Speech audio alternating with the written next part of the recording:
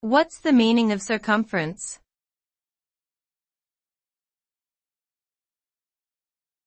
Circumference.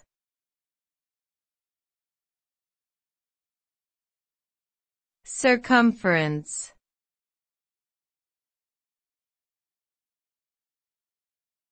Circumference.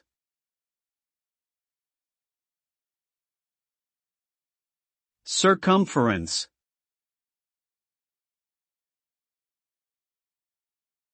The circumference is the total distance around the edge of a circular object.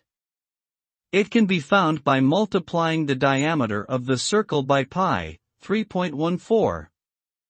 The circumference is an important measurement for many applications, including calculating the length of a circular track or the distance traveled by a wheel rotating around an axle.